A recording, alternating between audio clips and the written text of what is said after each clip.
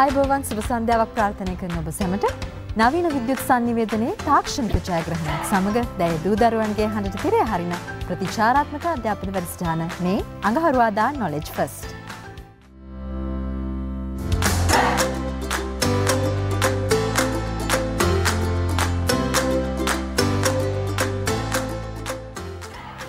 හොඳයි.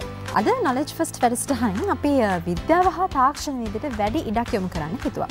ඊට හේතුව වෙන්නේ ඔබ දන්නවා දැනුම කියන්නේ නැත්නම් knowledge කියන්නේ අපේ අත්දැකීම් මේ දැනුම කුසලතා ආකල්ප හැම දෙයක් එක්කම එකතු වුනහම සර්ව සම්පූර්ණ වෙන අධ්‍යාපනයේ කොටසක්. ඉතින් ඒ නිසා අපි ප්‍රායෝගිකව කොහොමද විද්‍යාව හා තාක්ෂණ වේදය භාවිතා කරන්නේ? අපි ඉස්කෝලේ ඉගෙන ගන්න දේට අමතරව පොතේ පතේ තියෙන දේවල් වලට අමතරව කොහොමද ප්‍රායෝගිකව අපේ දැනුම අපි මේ ඉගෙන ගන්න දේවල් කොහොමද යොදන්නේ කියලා අද අපි මෙදිරියේදී සජීවීව අපිට කියලා දෙන්න සූදානම් වෙනවා.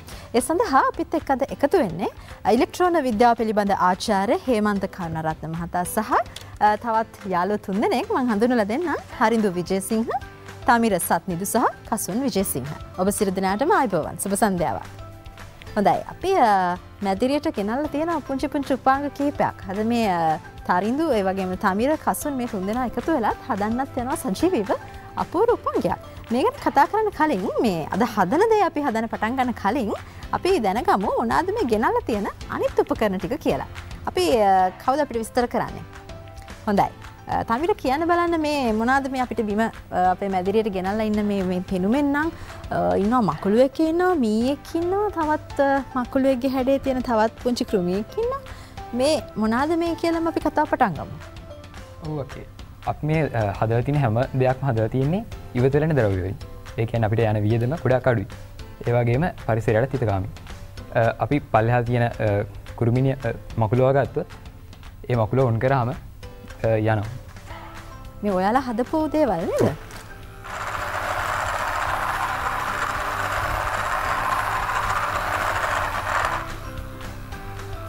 ඒ වගේම මේ තියෙන්නේ ඇත්ත මීයේගේ ආකෘතියට හදපු ඉවත වෙන ද්‍රව්‍යයෙන් හදපු මීයක්. මේ කාඩ්බෝඩ් වලින්ද මීයව හදලා තියෙන්නේ? ඔව්. යට සපත්තු බ්‍රෂ් එකක් මේ අර ගෙදර පිරිසිදු කරන්න පාවිච්චි කරන බ්‍රෂ් එකක් නේද තියෙන්නේ? ඔව්. අපේ knowledge first වැඩසටහන ආරම්භන පුංචි නංගිලා වලට පුංචිම දුවදරුවන්ට ආසති මේ වගේ සෙල්ලම් බඩු වගේ දේවල් අපිට ගෙදරදීම හදන්න පුළුවන් විදිහක් තමයි මේ යාළුවෝ තුන්දෙනා එකතුලා කියලා දෙන්න යන්නේ. තවත් ඉන්න ලොකු මකුළුවෙක් ඉන්නවා නේද? ඔව් අකේ. ඒක අපි ඉවත වෙන ද්‍රව්‍ය වලින් නෙමෙයි හදලා තියෙන්නේ. ටිකක් දියුණු විදිහට හදපු පරිගණක තාක්ෂණයත් යොදාගෙන හදපු ටිකක් ලොකු මකුළුවෙක්. ඒ මකුළුව ක්‍රියාත්මක කරන්න අපිට ජංගම දුරකථනයේ හැකියාව ලැබෙනවා. නිකම් මෘදුකාංගයක් වුණා හරිය software එකක් පාවිච්චි කරනද ඔයගොල්ලෝ? මේ මකුළුවටත් ඇවිදින්න පුළුවන් කිව්ව නේද? දැන් මේ හැමෝටම එකම විදිහේ පරිපතයක්ද සම්බන්ධ කරලා තියෙන්නේ? කොහොමද ඒගොල්ලෝ මේ වැඩේ කරන්නේ? නෑ අපේ අනිත් මේ මකුළුව විතරයි පරිපතයක් භාවිත කරන්නේ. අනිත් ඒවාට සාමාන්‍ය බැටරියකින් තමයි පවා දෙන්නේ. හොඳයි අපි ඉදිරියේදී කියලා දෙන්න සූදානම් මේ විදිහේ මේ මකුළුවෝ මේ මීයෝ මේ පුංචි සත්තු ඇවිදින්න පුළුවන් දුවන්න පුළුවන් කට්ටිය ගොඩක් ඉන්න වගේ තව පොඩි කෙනෙකුත් ඉන්නවා. ඌ මේ කෘමි කැරපොත්තෙක් නේද? අපි ඉදිරි වැඩසටහන් වලදී මේ නිර්මාණ කරන්නේ කොහොමද කියලා දෙන්න සූදානම්. හරිඳු තමිර කසුන් මේ හැමදෙනාම එකතු කරගෙන.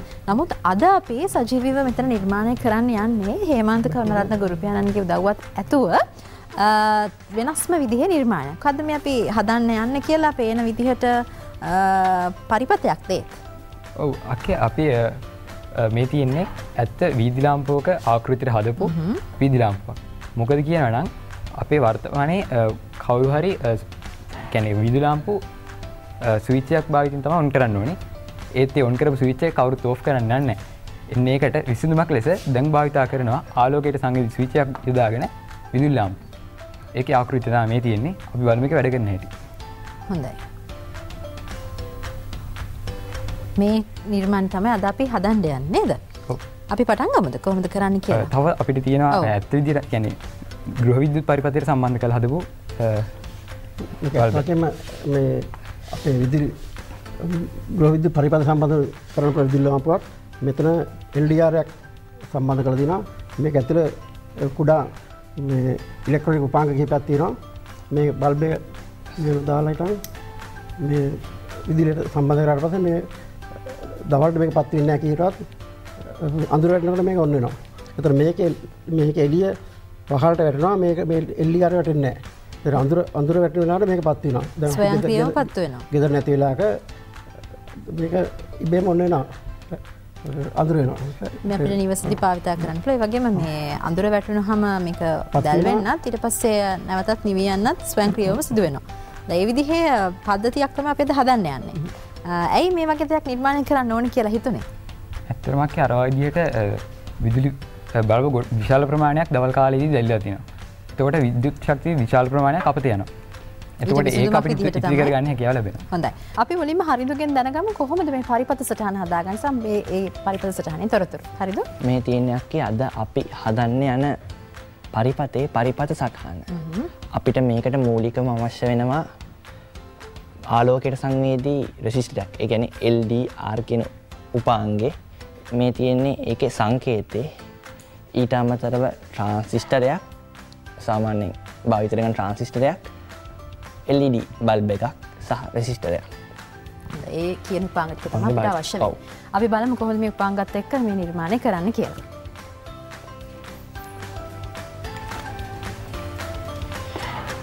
මේ තියෙන්නේ ට්‍රාන්සිස්ටරේ. ඒකේ අග්‍ර 3ක් තියෙනවා. මේ පැත්තේ තියෙන එක බේස් කියන අග්‍රය. ඊට පස්සේ හරි මැද කලෙක්ටර් මේ මගේ දකුණු පසට වෙන්න එමිටර් කියන අග්‍රය. ඉතින් මම මේක ව්‍යාපෘති පුවරු ප්‍රොජෙක්ට් බෝඩ් කියන එකට සම්බන්ධ කරගන්නවා.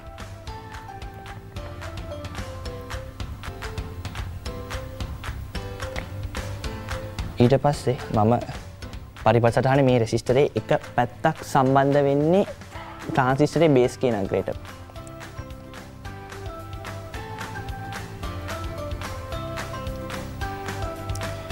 ඊට පස්සේ මම LDR කියලා තියෙන මේ උපාංගේ මම කලින් වයර් එකකට පාස්සන් ටිකක් දික් කරගත්තා වැඩේ ලේසි වෙන්න.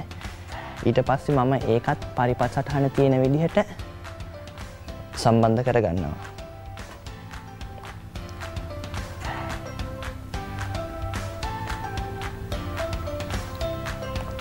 ඊට පස්සේ දැන් අපි මේකේ තියෙන මූලික උපාංග ටික සවි කරන් ඉවරයි. ඊට පස්සේ අපිට සම්බන්ධ කරන්න තියෙන්නේ LED බල්බයක්.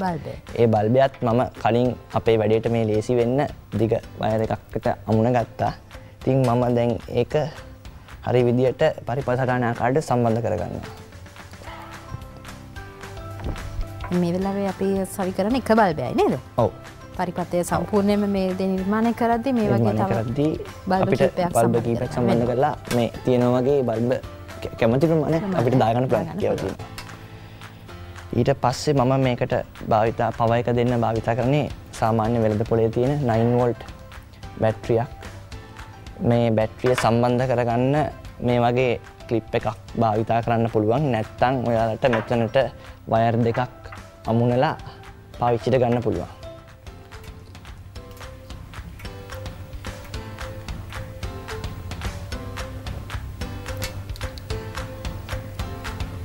මුලින්ම නිවැරදිම පරිපත සටහන සකස් කරගෙන ඉන්න ඕනේ. නැත්නම් හරියන්නේ නැහැ වැඩේ නේද?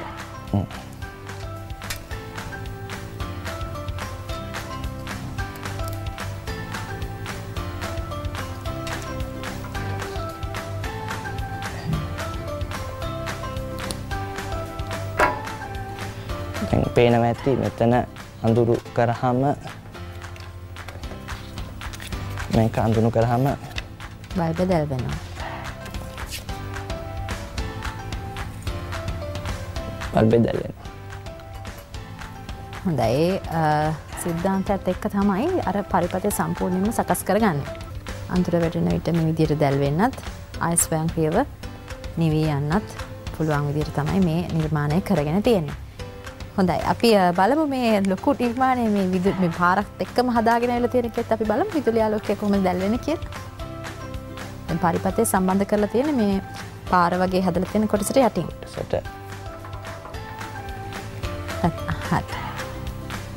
මේ විදිහට මේ පුංචි ආකෘතියකින් මේ සිද්ධාන්තය ඉදිරියට ගෙන ගිහිල්ලා මේ දරුවන්ගේ අරමුණ වෙන්නේ මහමග අපි දකින විදිහට මහා දවාලෙත් දැල්වෙන විදුලි ලාම්පු ඒවා නිවා දමන ස්වයංක්‍රීයවම තව කෙනෙක් කියන්නේ නැතුව මේක අපි ස්විච් එකකින් අපි ගිහිල්ලා ඒ දේ ඔන් ඔෆ් කරන්න වෙන්නේ නැති වෙන්න මේ දරුවෝ කියන විදිහට මේ පරිපත සංකල්පත් එක්ක පුළුවන් වෙනවා අනාගතයේදී අපිට මේ ස්වයංක්‍රීයව දැල්වෙන නිවෙන විදුලි ආලෝක පද්ධතියක් අපේ මහා මාර්ගවලට සපයා ගන්න. ඉතින් ඒ විදිහට තමයි අපි අද මේ නිර්මාණය කරන්නේ මේ දරුවෝ තුන්දෙනාත් එක්ක එකතු වෙලා අපි පොරොන්දු වුණා වගේ ඉදිරි සතිවලදී බලාපොරොත්තු වෙනවා මේ වගේ තවත් අපූර්ව නිර්මාණ කරන්න මේ විද්‍යාව හා තාක්ෂණයේදී ඔබ පාසලේ ඉගෙන ගන්න සමහර පොතේ පතේ ඔබ දැකලා තියෙන කියලා මේ ගැන කියවලා තියෙන පුළුවන්. නමුත් ප්‍රායෝගිකව මේ දේවල් හදලා නැතුව ඇති. ඉතින් හරිඳු විජේසිංහ, තමිර සත්නිදු, කසුන් විජේසිංහ මේ දරුවෝ තුන්දෙනාත් එක්ක විශේෂයෙන්ම මේ දැනුම උන්ට ලබා දීලා මේ මඟ පෙන්වීම අවශ්‍ය හැම දෙයක්ම සපයලා දෙන්නේ හේමන්ත කරුණාරත්න ගුරුපියාණන් අපි මතක් කරන්න ඕනේ. ඉලෙක්ට්‍රෝන විද්‍යාව පිළිබඳ ආචාර්යතුමන් ඔබටත් මේ හරිඳු තමිර කසුන් මේ තුන්දෙනාටමත් අපි බෙහෙවින්ම ස්තුතිවන්ත වෙනවා knowledge first සමග එකතු වුණාට. ස්තුතියි. හොඳයි ඔබ මේ එකතු වෙන්නේ අඟහරුවාදා knowledge first සමග.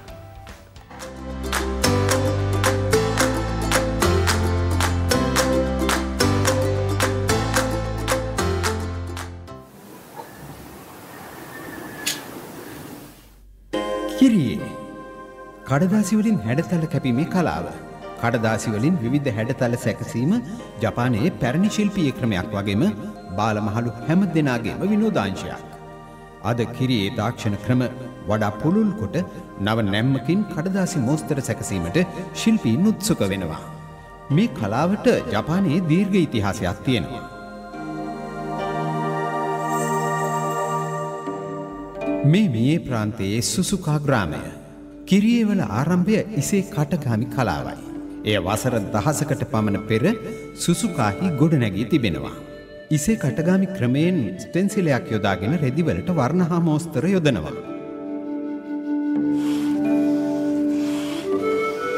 ස්ටෙන්සිලය මත වර්ණ යොදා ඊට යටින් නැති රෙදි මෝස්තර වලින් වර්ණ ගන්වනවා. 17 වන සියවසේදී ජපානයේ සැකසුණු කිමෝනෝ 90ක් පමණ සැකසුනේ මේ විදිහට. මෝස්තර සකසා ගැනීමට උපකරණ රැසක් වගේම විවිධ ක්‍රමවේදයන්ද තිබෙනවා. විවිධ ප්‍රමාණයේ සිදුරු රටාවකට පෙළ ගැස්වීමෙන් මෝස්තර නිර්මාණය වෙනවා. ඉරි, රවුම්, මල් හා අවාහන ආදී ආකෘති යොදා විවිධ මෝස්තර සකසා නැවත නැවත යොදමින් රෙදි මත පින්තාරු කරනවා. මේ අපට උරුම වී තිබෙන්නේ ඉතා පැරණි කලාවක්. එහි ක්‍රමවේද අපටම ආවේනිකයි. අපට යුතුයකමක් තිබෙනවා මේ කලාව නොනැසී පවත්වාගෙන යාමටත් ඒ අනාගත පරපුරට දායාද කිරීමටත්. මේ කලාකෞතුකාගාරය කිරියේ වලටම විශේෂයි. මේ කලාවේ නිරත ශිල්පීන් පිළිබඳ විස්තර මෙහි තිබෙනවා. කඩදාසි කැපීමට විවිධ ක්‍රම යොදා ගන්නා ශිල්පීන් රාශියක් අප සමග සිටිනවා. මේ සියලු දෙනාගේම නිර්මාණාත්මක හැකියාවන් අප මවිතයට පත් කරන තරම්. කීරි ක්‍රමවේදයන්ට මොවුන්ගේ නිර්මාණාත්මක හැකියාවන් එක් වූ විට නිමවන මෝස්තර ආකර්ශනීයයි. චිරාගත කලා සම්ප්‍රදායන්ට තමන්ගේ නිර්මාණාත්මක හැකියාවන් එක් කිරීමේ අභියෝගයට මේ ශිල්පීන් මුහුණ දෙන්නේ ඉතා සතුටින්. ෆියුජිකන්දේ මේ පින්තූරය බලන්න. පසුතලයේ අහස පිළිබිඹු කිරීමට මේ ශිල්පියා යොදාගෙන ඇත්තේ ඉසේ කටගමි ක්‍රමයේ විවිධ රවුම් හැඩ. මේ ශිල්පීන් අන්තර්ජාතික පිළිගැනීමට පවත් පත්වී තිබෙනවා. තමාගේ කඩදාසි කැපීමේ කලාව චිරාගත ක්‍රමයන්ගෙන් බැහැර තමාගේම ශෛලියකින් අන්තර්ජාතික කඩදාසි කලාවේ තරගයකදී ඉහළම තෑග්ග ලබා ගැනීමට හැකි වුණේ ආසියානු සම්භවයක් සහිත හිනා අයෝමාට. ඇය මිලිමීටරයක පමණ ප්‍රමාණයේ ඉරි කපා තනි කොළයක් හා කුඩා කතුරකින් ඉතා සංකීර්ණ සුදු කළු චිත්‍රයක් මවනවා. ඇගේ සුවිශේෂී නිර්මාණ ශක්තිය හා කඩදාසි කැපීමේ දක්ෂතා නිසා ඇය අන්තර්ජාතික පිළිගැනීමකට හිමිකම් ලබනවා. චෙරිමල් පිළිබිඹු කරන මේ කෘතිය ඇගේ සුවිශේෂී දස්කම් වලට හොඳ ආදර්ශයක්.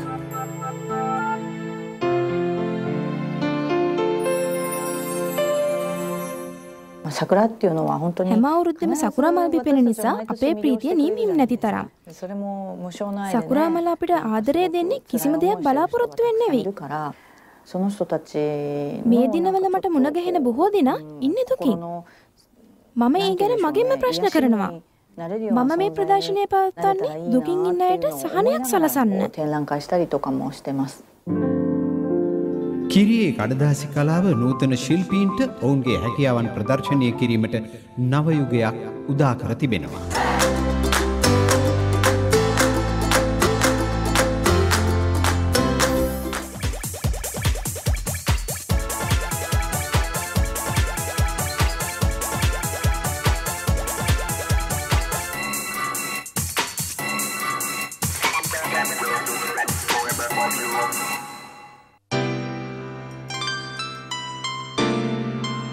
මේ අභ්‍යවකාශයේ සිට පෙනෙන පෘථිවිය.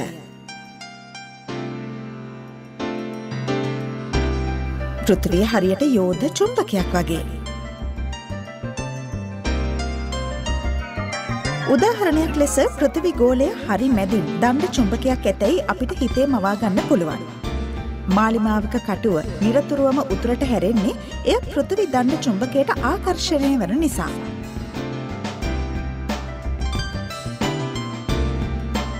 කොහොමුණත් උත්තර ද්‍රවය ආකර්ෂණය වන්නේ දක්ෂිණ ද්‍රවයටයි.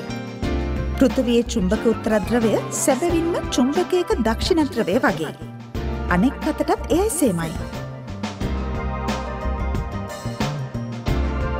ඉතා දුර ඈත අතීතයේ සිටම දිශාව සොයා ගැනීම සඳහා අපි පෘථිවි චුම්බකය භාවිත කරනවා. පෘථිවියේ චුම්බක ලක්ෂණ දැන් සමීපව පරීක්ෂා කර බලමු.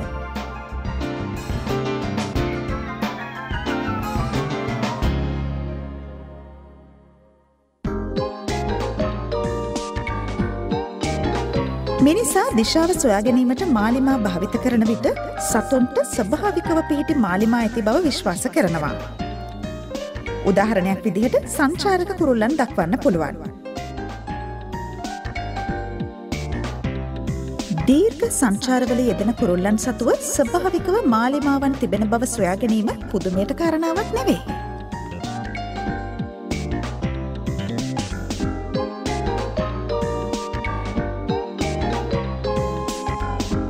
පරවියන් බොහෝ ඈත සිට අතරමං නොවී තම නිවෙස් කරා පැමිණෙනවා.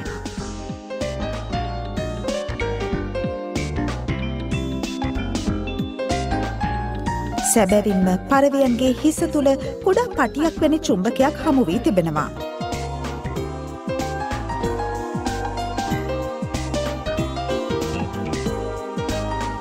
සැමන් මසුන් සාගරයේදී හැදී වැඩුණත් කෙසේ හෝ තමා ඉපදුණු ගංගාව වෙත පැමිණෙනවා.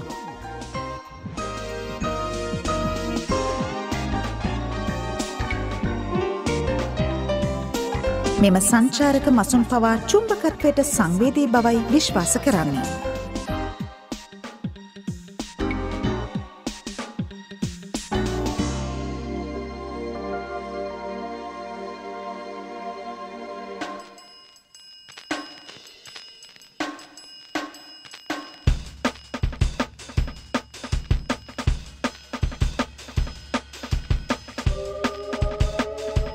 මේ මුහුදු හා ගංගාවලින් සොයාගත හැකි මයික්‍රෝමීටර කිහිපයක් දිග බැක්ටීරියා විශේෂයක්.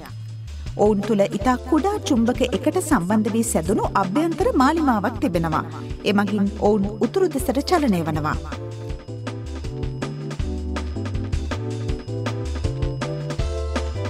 දැන් අපි බැක්ටීරියාවලට චුම්බකයක් සමීප කරලා බලමු.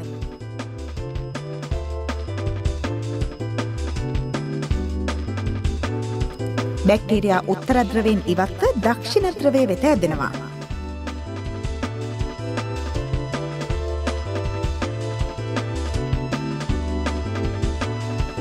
ඔවුන් චුම්බකයට ඉතාම සංවේදී. බැක්ටීරියා උතුරින් ඉවත් වන්නේ හෝ චුම්බකයක දකුණු ද්‍රවය වෙත ඇදෙන්නේ මන්දැයි අධ්‍යයන වලින් පැහැදිලි වන්නේ නැහැ. නමුත් මේ පරීක්ෂණය නම් අපට යම් ඉඟියක් ලබා දේවි. මේ කෙලින් කරන ලද ඇමුණුම් කටුවක්. එය හරස් අතට තබා ඇති ඉදි කටුවක් තුළින් යවා සවිකර තබමු.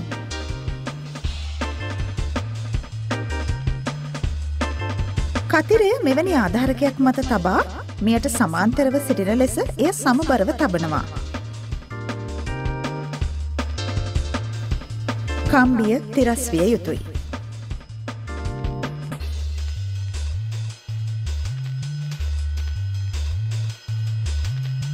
කතිරය ඉවත් කර කම්බියේ එක් කෙළවරක් චුම්බකයක දකුණු ද්‍රවයේත් අනෙක් කෙළවර උතුරු ද්‍රවයේත් ගැටීමට සලස්වන්න. දැන් කම්බිය මාලිමා කටුවක් වී තිබෙනවා. අපි නැවතත් කතිරය සාමාන්‍ය මාලිමාවක් හා එක පෙළට ආධාරකයේ මත තබනවා.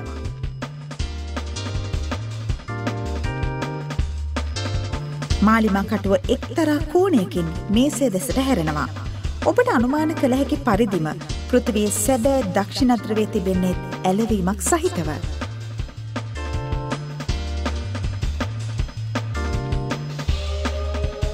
ඇතැම් විට උත්තර ධ්‍රවයේ නොව මේ බැක්ටීරියා ගැඹුරු මුහුදු හෝ ගංගා පතුල සොයා ගැනීමට භාවිත වනවා.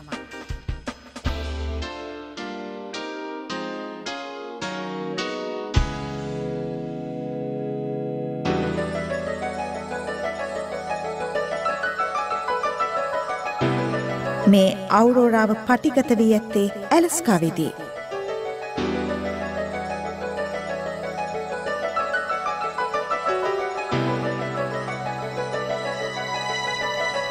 අවුරෝරාව එසේත් නැත්නම් ඌර්ෂාලෝකයේ ඇතිවන්නේ කොහොමද?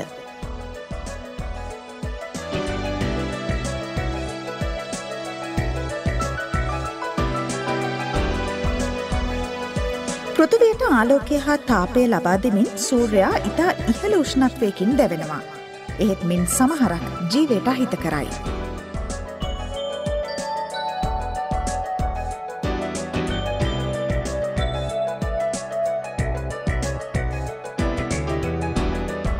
මෙය පටිගත කර ඇත්තේ විශේෂිත දුරේක්ෂේක ආධාරයෙන්. ඒ තුළින් සූර්යයා වෙතින් ඉතා කුඩා අංශු ධාරා වේගයෙන් නිකුත් වන බව පේනවා.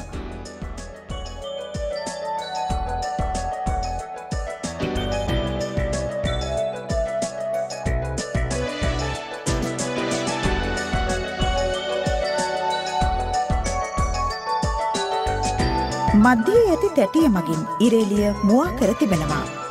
කුඩා අංශු ධාරාව සූර්ය ප්‍රවාහය ලෙසයි හඳුන්වන්නේ. නමුත් පෘථිවිය මේ වලාකුළට නිරාවරණය වූහොත් ඒ මත කිසිදු ජීවයක් ඉතිරි නොවනු ඇති. පෘථිවිය තුළ ඇති චුම්බකයයි සූර්ය ප්‍රවාහයෙන් එය ආරක්ෂා කරන්නේ. එය පෘථිවිය ආවරණය වන ආකාරයට චුම්බක ක්ෂේත්‍රයක් නිර්මාණය කරනවා. අවුරෝරාව යනු පෘථිවිය වටා ඇති චුම්බක ක්ෂේත්‍රය හා වායුගෝලය හරහා සූර්ය ප්‍රවාහය ගමන් කිරීමේදී ඇතිවන දිලිසෙන ප්‍රපංචයට. සූර්ය ක්‍රියාකාරීත්වය උග්‍රවන කාලපරාසයන්වලදී අවුරෝරාවන් නිතර දැක ගන්න පුළුවන්. පෘථිවිය නැමැති මේ මහා චුම්බකය වසර 4 ලක්ෂයකට වරක් තම උතුරු හා දකුණු ද්‍රවවල දිශාව මාරු කරන බව පිළිගැනෙනවා. අපි ඒ දැනගන්නේ කොහොමද?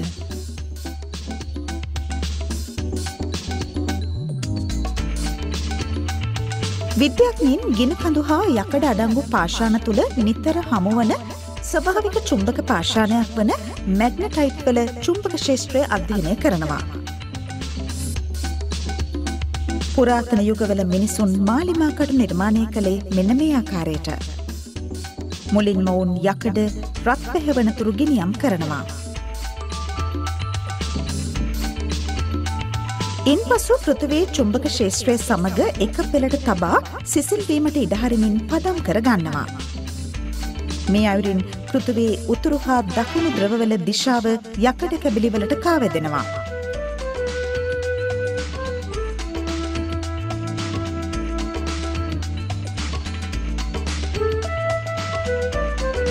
ගිනිහල් පාෂාණවල සිදුවන්නේත් මෙයයි.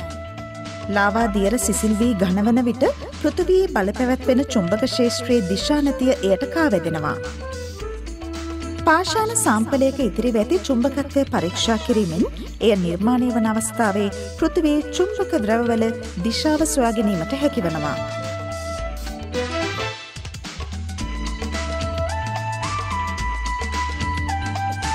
පෘථිවිය ස්ථාවර චුම්බකයක් නොවන බව අපි සොයාගෙන තිබෙනවා. ගුප්ත බවින් පිරී තිබුණත් මේ යෝධ චුම්බකය තවදුරටත් ක්‍රියාත්මක වනවා.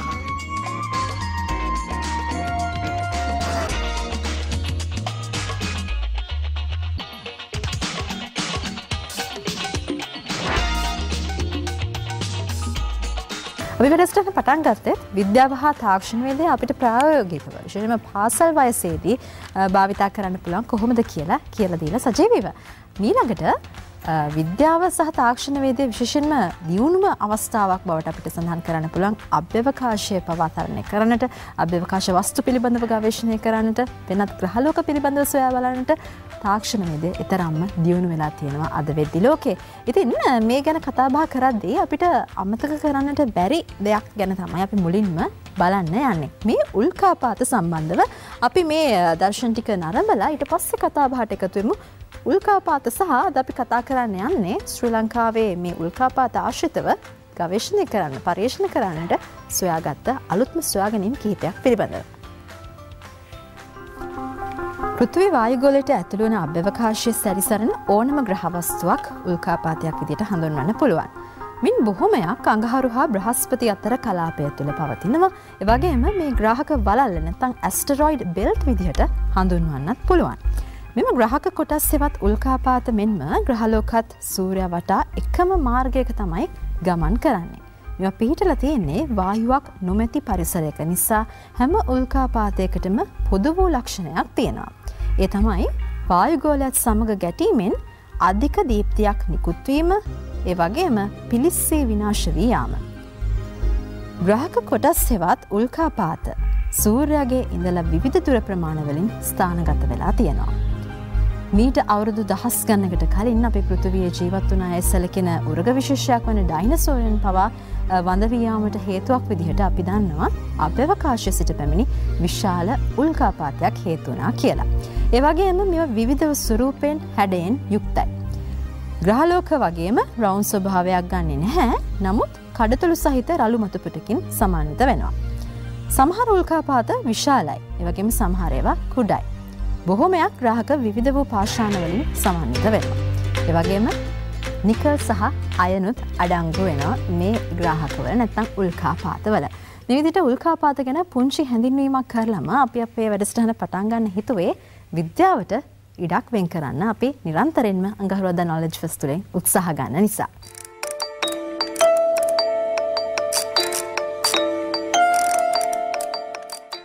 අපි මේ දැකපු උල්කාපාත පිළිබඳව විවිධ පරීක්ෂණ කරන්නට විවිධ රටවල් සමත් වෙලා තියෙනවා. නමුත් අපි අද අඟහරුවාදා නොලෙජ් ෆෙස්ට් තුළින් කතා කරන්න සූදානම් වෙන්නේ ශ්‍රී ලංකාව තුළදීම මේ උල්කාපාත නිරීක්ෂණය කරන්නට, ඒ පිළිබඳව පරීක්ෂණ කරන්නට සමත් විද්‍යාඥයින් කණ්ඩායමක් සහ ඔවුන් සොයාගත්තු මේ නිර්මාණ විශේෂයෙන්ම උපකරණ කැමරා ඇතුළු මේ දේවල් ගැන තමයි අපි කතා කරන්න සූදානම් වෙන්නේ. ඒ ගැන අපිට අද කියන්න එකතු වෙන්නේ තරුණ විද්‍යාඥයින්ගේ සංගමය නියෝජනය කරමින් අපත් සමග එකතු වෙන ධනුෂ්ක සුභාත් අමරදාස රුහුණු විශ්වවිද්‍යාලයේ භෞතික විද්‍යා අධ්‍යනාංශයේ පර්යේෂකවරයෙක් වශයෙන් එතුමා කටයුතු කරනවා. අයබවන් සුබ සන්ධ්‍යාවක්. සුබ සන්ධ්‍යාවක්.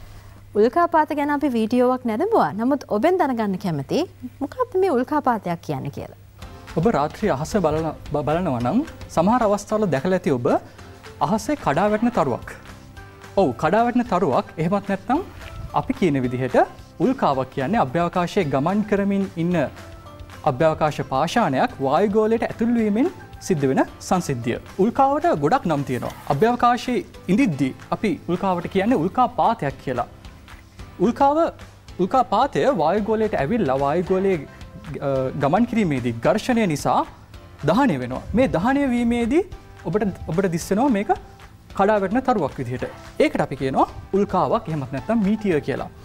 99.99% උල්කා මේ වගේ වායුගෝලයේ ගමන් කිරීමේදී දහනය වෙලා ඉවර වෙනවා. හැබැයි ඉතා කුඩා ප්‍රමාණයක් වායුගෝලයේ සිට පහළ පෘථිවි පෘෂ්ඨයට එනවා. මේ පෘථිවි පෘෂ්ඨයට එන කොටස් වලට අපි තව නමක් කියනවා උල්කාශ්ම, එහෙමත් නැත්නම් මීටියොරයිට් කියලා. හොඳයි, මේ විදිහට මේ පොළොවට පතිත වෙන උල්කාශ්ම, උල්කාපාත මේ දේවල් ගැන පරීක්ෂණ කිරීම වැදගත් වෙන්නේ ඇයි? ඔව් නතාලියා. අපි පෘථිවිය ආරම්භක අවධියේදී පෘථිවි වායුගෝලයට ජලය ලැබුණේ මෙන්න මේ වගේ උල්කාපාත වලින් කියලා දැනට විද්‍යාඥයෝ හොයාගෙන තියෙනවා. ඒ විතරක් නෙමෙයි. වසරකට පෘථිවි වායුගෝලයට ටොන් 37000ක් 78000ක් පමණ ස්කන්ධයක් මේ උල්කා මගින් ගෙනෙන. පෘථිවියට එන මේ උල්කාපාත වලින් බොහොමයක් උල්කාපාත ඉතා කුඩා එහෙම නැත්නම් 1 සෙන්ටිමීටර් පමණ කුඩා ඒවා. ඒ අතුරින් කලාතුරකින් 2 මීටර් පමණ විශාල කාර් එකක් බස් එකක් තරම් විශාල උල්කාත් පෘථිවියට එනවා. මේ වගේ විශාල උල්කාවක් පෘථිවියට ආවොත් ඉතා භයානක පිපිරීම් ඇති වෙලා විශාල කැටස්ට්‍රොෆිස් එහෙමත් නැත්නම් ඛේදවාචක වෙන්න පුළුවන්. හොඳයි. අපි ශ්‍රී ලංකාවටත් මේ වගේ සිදුවීම් වලට මුහුණ දෙන සිදුවනද කියලා ඔබෙන් දැනගන්න කැමතියි. ඔව් 2017 ඔක්තෝබර් 18 වෙනිදා ලංකාවේ දකුණු ප්‍රදේශයට ඉහළින් මේ වගේ විශාල උල්කාපාතයක් දර්ශනය වෙලා මේ උල්කාපාතය දකුණු ප්‍රදේශයේදී පිපිරීමකට ලක් වෙලා විශාල ආందోලනයක් ඇති වුණා.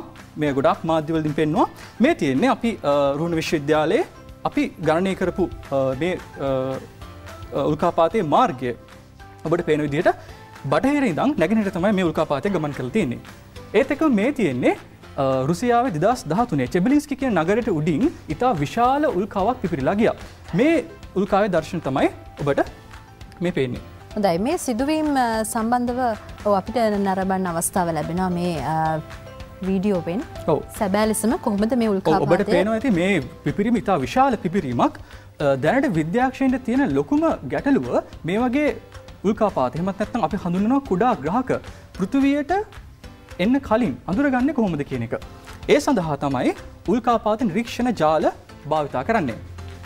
මේ වගේ උල්කාපාත නිරීක්ෂණ ජාල යුරෝපයේ ඒ වගේම ඇමරිකාවේ ඔස්ට්‍රේලියාව වගේ රටවල විද්‍යාඥයෝ භාවිත කරනවා. ඒ වගේම අපේ ව්‍යාපෘතියේ අපේ පරීක්ෂණ ව්‍යාපෘතියේ ප්‍රධාන අරමුණ උනේ ලංකාවේ මෙන්න මේ වගේ උල්කාපාත නිරීක්ෂණ ජාලයක් ඇති කිරීම. දැනට මේ ජාලය ඇති කරලා තියෙනවද? කොහෙද තියෙන්නේ? දැනට අපි මේ ජාලය තැන් 3ක අපි විශේෂයෙන් නිර්මාණය කරපු කැමරා භාවිත කරලා ලංකාවේ තැන් 3ක මේ කැමරා ස්ථාපිත කරලා අපි දැනට මේ උල්කාපාත ජාලය ස්ථාපිත කරලා තියෙනවා. මේ කැමරා අපේ රුහුණ විශ්වවිද්‍යාලයේ භෞතික විද්‍යා අධ්‍යනාංශයේ ඒ වගේම කොළඹ විශ්වවිද්‍යාලයේ රජරට විශ්වවිද්‍යාලයේ ආදී ස්ථානවල ස්ථාපිත කරලා තියෙනවා. දැනට මේ කැමරා 3න් අපිට අපේ වෙබ් අඩවියට දත්ත අප්ලෝඩ් කරනවා. ඔබ දකින්නේ මේ ඒ කැමරාවේ රූප පින්තූරයක් මේ රුහුණ විශ්වවිද්‍යාලයේ භෞතික විද්‍යා අධ්‍යනාංශයේ පිහිටුවා ඇති කැමරාවේ පින්තූරයක්. මෙම කැමරා ජාලය මගින් උල්කාවක දීප්තිය උන්නතාංශය හා ගමන් මාර්ගය වැනි වැදගත් විද්‍යාත්මක තොරතුරු ලබා ගන්න පුළුවන්. මේ ඔබ දකින්නේ කොළඹ විශ්වවිද්‍යාලයේ සවි කරලා තියෙන කැමරාවේ දර්ශනයක්. මේ දකින්නේ අපේ නිල වෙබ් අඩවියේ රූපයක්. මේ තියෙන්නේ අපේ රුහුණ විශ්වවිද්‍යාලයේ ස්ථාපිත කරලා තියෙන කැමරාවෙන් ලබාගත් රූපරාමු. ඔබට පේනවා මේ රූපරාමු වල මේ පේන්නේ මුළු අහසම අපි මේ කැමරා වර්ගයට කියනවා all sky කැමරා කියලා. හේතුව මේ කැමරා වලින් මුළු අහසම එකවර අපිට ලබා ගන්න පුළුවන්. හොඳයි. මේ කැමරා ජාලයට අමතරව ඔබ මේ සොයා ගැනීමේ ව්‍යාපෘතියේ තවත් විශේෂත්වයක් උනේ තවත් මීට අදාළ මීට සමගාමී උපකරණ කිහිපයක්ම නිපදවීම නේද? ඔව්. ඒ තමයි ඔබ දකින්නේ ඒ අපේ කැමරා ජාලය මගින් ගත්ත රූප මේ එම කැමරා ජාලය මගින් ලබාගත් උල්කාවක දර්ශන. ඔව්. නතාලි ඔබ කිව්ව විදිහට අපේ පරීක්ෂණයේ දෙවැනි අදියරේදී අපි තවත් විශේෂ උපකරණ දෙකක් නිර්මාණය කරා. ප්‍රධාන වශයෙන් අපේ අරමුණ උනේ අභ්‍යවකාශ නිරීක්ෂණය කරන්න පුළුවන් පුළුල් පරාස දුරේක්ෂ පද්ධතියක් නිර්මාණය කරන්න. දුරේක්ෂයක ඔබ දන්නවා ප්‍රධානම කොටස වෙන්නේ දර්පණය. එහෙම නැත්නම් පරාවර්තක දර්පණය කියලා අපි කියනවා. එතකොට අපි පසුගිය අවුරුදු 3 පුරාවට රුහුණ විශ්වවිද්‍යාලයේ කරපු පරීක්ෂණ ප්‍රතිඵලයක් විදිහට අපිට ලංකාව තුළ දුරේක්ෂ සෑදීම සඳහා අවශ්‍ය දර්පණ නිර්මාණය කිරීමේ හැකියාව දැන් ලැබිලා තියෙනවා. හැබැයි ඔබට පේනවා මේ රූපරාමුලින් පේන්නේ අපේ විශ්වවිද්‍යාලය තුළ නිර්මාණය කළ දුරේක්ෂයක දර්පණයක්. මේ දුරේක්ෂවල දර්පණ මත ලෝහ ආලේපනය කිරීම සඳහා භාවිතා කරනවා විශේෂ තාක්ෂණයක්. මේ තාක්ෂණයට කියන්නේ අපි රික්ත ආලේපන තාක්ෂණය එහෙම නැත්නම් වැකුම් කෝටිං ටෙක්නොලොජි. ලංකාවේ මීට කලින් වැකුම් කෝටිං ටෙක්නොලොජි තිබුණත් වැකුම් කෝටිං ටෙක්නොලොජි පාවිච්චි කරලා දුරේක්ෂයක දර්පණයක් ආලේපන කරන්න පුළුවන් යන්ත්‍රයක් තිබුණ නැහැ. ඒ නිසා රුහුණ විශ්වවිද්‍යාලයේ අපි දුරේක්ෂයක දර්පණයක් ආලේපනය කරන්න පුළුවන් විදිහේ විශේෂ රික්ත ආලේපන යන්ත්‍රයක් වැකුම් කෝටිං මැෂින් එකක් අපි නිර්මාණය කරා. මෙම මැෂින් එකෙන් අපිට පුළුවන් දුරේක්ෂයක දර්පණයක තියෙන ආලේපනය නැනෝමීටර් 150ක් වගේ ඝනකම ගොඩක් අඩු සියුම් ආලේපනයක්. එතරම් සියුම් ආලේපනයක් සෑදීම සඳහා මේ උපකරණය සමත් වෙලා තියෙනවා. එතකොට මේ ඔබ දකින්නේ අපි ඒ නිර්මාණය කරපු වැකුම් කෝටිංగ్ මැෂින් එකේ දර්ශන. ඔබට මම පෙන්නන්නම් අපි රුහුණ විශ්වවිද්‍යාලය තුළ මේ උපකරණය පාවිච්චි කරලා දුරේක්ෂයක් ආලේපනය කරන අවස්ථාවක දර්ශනයක් මේ තියෙන්නේ. මේකට අපි රික්ත ආලේපන යන්ත්‍රය කියලා කියන්නේ මේ ඇතුලේ තියෙන සම්පූර්ණ වාතය 80ක් පමණ අපි අයින් කරලා තමයි මෙන්න මේ ආලේපනය කරන්නේ. ඔබට මේ පේන්නේ ටංස්ටන් 1000 මත අපි ඇලුමිනියම් ඉතා කුඩා ක්‍රැවලි තබලා අපි ඇලුමිනියම් වාෂ්ප කරනවා. මේ වාෂ්ප කිරීමේදී ඉතා සියුම් ලේයර් එකක් එහෙම නැත්නම් ස්තරයක් ඉහළ දර්පණය උඩ ගිහිල්ලා තැන්පත් වෙනවා. හොඳයි මේ විදිහට මේ දැනට අපිට දැනගන්න ලැබුණු කරුණු වලට අනුව ලංකාවේදී මේ තාරකා විද්‍යාවට අවශ්‍ය කරන දුරේක්ෂයක් නිපදවා ගැනීමට අනිකුත් අවශ්‍ය වෙන උපාංග සියල්ලක්ම දැන් ඔබ නිපදවලා හමාරයි නේද? ඔව් නතාලියා.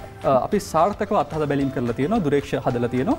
දැන් අපිට ලංකාව තුළ මේ තාරකා විද්‍යාවට අවශ්‍ය දුරේක්ෂ නිෂ්පාදනය කිරීම සඳහා අවශ්‍ය තාක්ෂණය තියෙනවා. හොඳයි. ඊට පස්සේ උල්කාපාතයක් සම්බන්ධ සිදුවීමක් කවුරුන් හරි කෙනෙක් දැක්කොතින් දුටුවොතින් ඒ දේවල් වාර්තා කරන්න ඕනේ කොහොමද කියලා අපි මතක් කරමු. ඔව් ක්‍රමයක් තියෙනවා. ඒ වගේම විශේෂයෙන් මම ඔබෙන් ඉල්ලා සිටිනවා අපේ පරීක්ෂණය සඳහා දායකත්වය සපයන්න ඔබට පුළුවන්.